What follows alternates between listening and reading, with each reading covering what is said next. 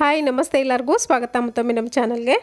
ನಾನಿವತ್ತು ಹೋಟೆಲ್ ಸ್ಟೈಲಲ್ಲಿ ಯಾವ ರೀತಿ ಕ್ರಿಸ್ಪಿಯಾಗಿ ಉದ್ದಿನ ವಡೆ ಮಾಡೋದನ್ನೋದನ್ನು ನಿಮಗೆ ತೋರಿಸಿದ್ದೀನಿ. ಇದು ಪಕ್ಕಾ ಹೋಟೆಲ್ ಸ್ಟೈಲ್ ರೆಸಿಪಿ.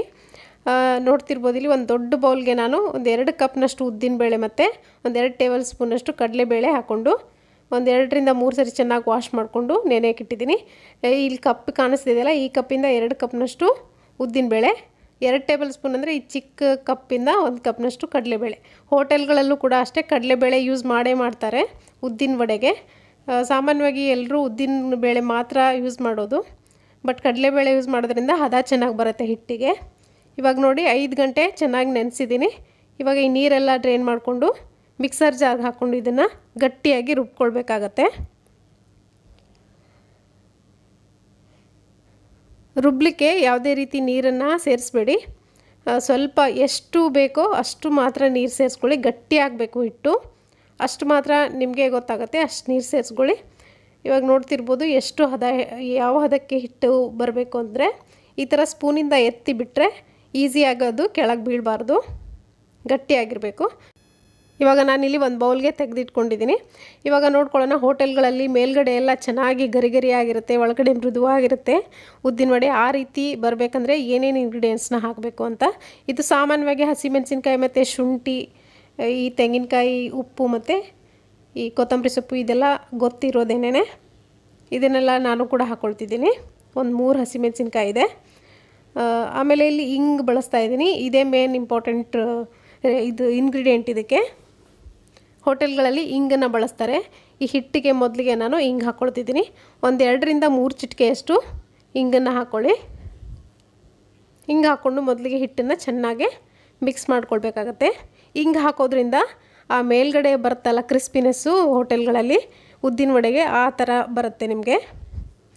ಇದನ್ನು ನೋಡಾದ್ಮೇಲೆ ನೀವು ಕೂಡ ಖಂಡಿತ ಈ ಥರ ಮಾಡಿ ನೋಡಿ, ನಿಮಗೆ ಗೊತ್ತಾಗುತ್ತೆ. ಇವಾಗ ಉಳಿದಿರೋಂಥ ಇಂಗ್ರೀಡಿಯೆಂಟ್ಸ್ ಏನಿದೆ, ಹಸಿಮೆಣಸಿನ್ಕಾಯಿ, ಶುಂಠಿ ಮತ್ತು ಕೊತ್ತಂಬರಿ ಸೊಪ್ಪು, ಉಪ್ಪು ಸ್ವಲ್ಪ ನೋಡ್ಕೊಂಡು ಹಾಕ್ಕೊಳ್ಳಿ. ಜಾಸ್ತಿ ಆದರೆ ಆಮೇಲೆ ಸರಿ ಇರಲ್ಲ.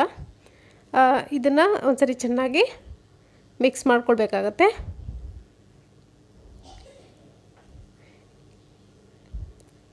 ಒಂದು 3 ಚಿಟಿಕೆಯಷ್ಟು ಮಾತ್ರ ನಾನು ಹಿಂಗೆ ಹಾಕ್ಕೊಂಡಿದ್ದೀನಿ. ಜಾಸ್ತಿ ಕೂಡ ಹಾಕಬಾರ್ದು ಹಿಂಗನ್ನು, ಆವಾಗ ಜಾಸ್ತಿ ಗರಿ ಗರಿಯಾಗಿ ಬರುತ್ತೆ ಹೊರಗಡೆ ಮೇಲ್ಗಡೆ ಉದ್ದಿನ ವಡೆ. ಇವಾಗ ಒಂದೊಂದಾಗಿ ಉದ್ದಿನ ವಡೆ ಹೇಗೆ ಹಾಕೋದು ಅಂತ ತೋರಿಸ್ತೀನಿ. ಒಂದು ಕಪ್ನಲ್ಲಿ ನಾನು ನೀರು ಇಟ್ಕೊಂಡಿದ್ದೀನಿ. ಇಲ್ಲಿ ನೀರು ಕೈನ ನೀರಲ್ಲಿ ಅದ್ದಿ ಈ ಥರ ಸ್ವಲ್ಪ ಹಿಟ್ಟನ್ನು ತಗೊಂಡು ನಡುವೆ ಹೋಲ್ ಮಾಡಿಕೊಂಡು ಈ ಥರ ಎಣ್ಣೆ ಕೂಡ ಕಾಯಕ್ಕಿಟ್ಟಿದ್ದೀನಿ ನೋಡಿ. ಈ ಥರ ನಿಧಾನವಾಗಿ ಹಾಕ್ಕೊಳ್ಬೇಕಾಗತ್ತೆ.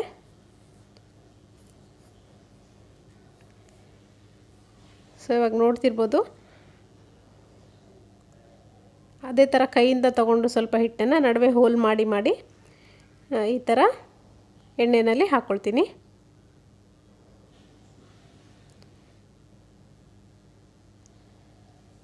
ಸೊ ಇದನ್ನು ಚೆನ್ನಾಗಿ ಸ್ವಲ್ಪ ಟೈಮ್ ಹಿಡಿಯುತ್ತೆ ಉದ್ದಿನ ವಡೆ ಚೆನ್ನಾಗಿ ಫ್ರೈ ಆಗಬೇಕಂದ್ರೆ. ಮೀಡಿಯಮ್ ಮತ್ತು ಹೈ ಫ್ಲೇಮ್ನ ಮಧ್ಯೆ ಇಟ್ಕೊಂಡು ಫ್ರೈ ಮಾಡ್ಕೊಳ್ಳಿ. ಯಾವುದೇ ಕಾರಣಕ್ಕೂ ಹೈ ಫ್ಲೇಮ್ನಲ್ಲಿ ಇದನ್ನು ಬೇಯಿಸ್ಕೊಳ್ಬೇಡಿ.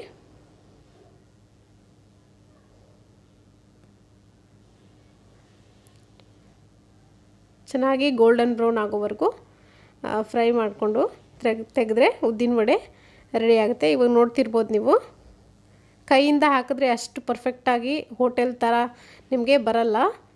ನೋಡ್ತಿರ್ಬೋದು ಶೇಪನ್ನು ಈ ಥರ ಬಂದಿದೆ ಕೈಯಿಂದ ಹಾಕಿರೋದು. ಹಾಗೆ ನಿಮಗೆ ಇನ್ನೊಂದು ರೀತಿ ಯಾವ ರೀತಿ ಮಾಡೋದು ಅನ್ನೋದನ್ನು ಕೂಡ ತೋರಿಸ್ತೀನಿ ಈಸಿಯಾಗಿ. ಸೊ ಇವಾಗ ಇದು ಈ ಥರ ಆಯಿತು ಕೈಯಿಂದ ಹಾಕಿರೋದು. ಇವಾಗ ಇನ್ನೊಂದು ವಿಧಾನನ ನೋಡ್ಕೊಳ್ಳೋಣ.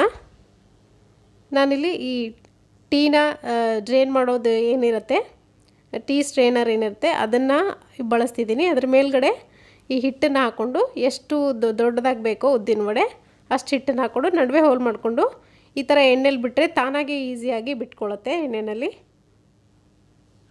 ಇದಂತೂ ತುಂಬಾ ಸುಲಭ, ಆವಾಗಲೇ ಕಲಿತಿರೋರಿಗೆ ಈ ಥರ ಮಾಡ್ಕೊಳ್ಬೋದು.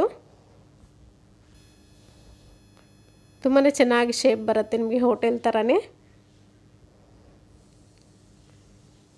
ಇದೇ ಥರ ನಾನು ಎಲ್ಲವನ್ನು ಹಾಕ್ಕೊಳ್ತಿದ್ದೀನಿ. ಇದನ್ನು ಕೂಡ ಅಷ್ಟೇ ಚೆನ್ನಾಗಿ ಹೈ ಮತ್ತು ಮೀಡಿಯಮ್ ಫ್ಲೇಮ್ನ ಮಧ್ಯೆ ಇಟ್ಕೊಂಡು ಫ್ರೈ ಮಾಡ್ಕೊಳ್ಳಿ.